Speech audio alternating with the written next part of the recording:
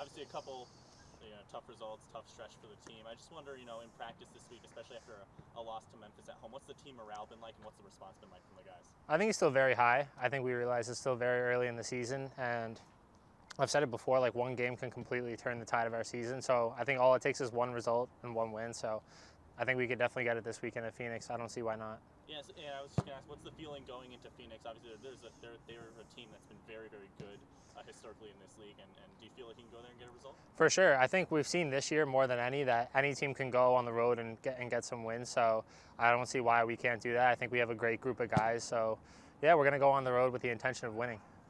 Awesome. And with the absence of Niall in the defense, you stepped into the captain's role last Saturday. How'd that feel to sort of finally, you've been a guy that's been around the team for so many years. Right. How's that feel to get that role? Yeah, it was crazy. I mean, coming through the open tryouts, you never know what's going to happen, but, kind of seeing it come to fruition was kind of cool. Niall was definitely a big loss that game, but, I was honored to wear the captain's armband. It was an amazing feeling.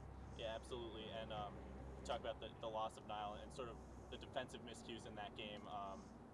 The shortcomings in that game defensively. What do you feel like the issues were that you have to maybe fix going into Phoenix on the defensive end of the ball? I just say owning our box a bit more. I feel like they're scoring a lot of goals inside of our 6 and 18-yard box. So just being very demanding of ourselves inside the box, I think, will prevent a lot of goals.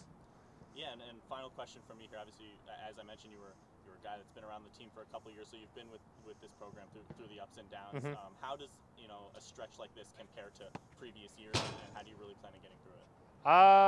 Like I said, I think like this year more than ever, we have a great group of guys. Over the past few years, like I feel like when we get in a stretch like this, we would just put our heads down. But no, we're out here, we're working every day to try and get a result. And I think the positives are definitely coming for sure.